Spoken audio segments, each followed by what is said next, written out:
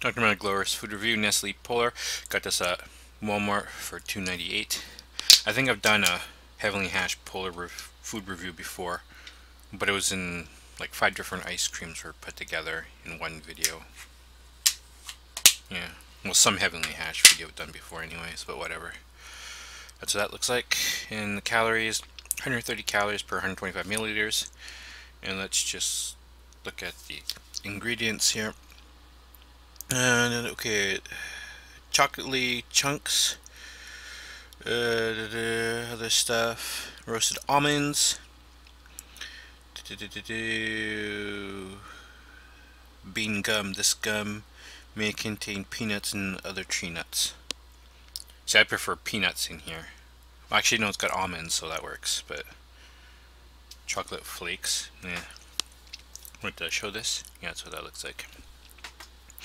Okay, so the white stuff is supposed to be marshmallow, which I do like, and ice cream.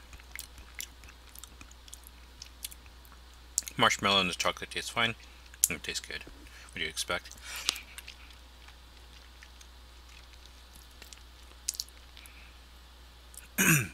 This little chocolate piece, which I don't really care for.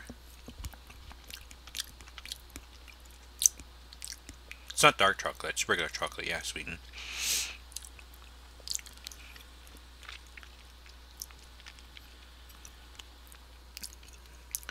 Almond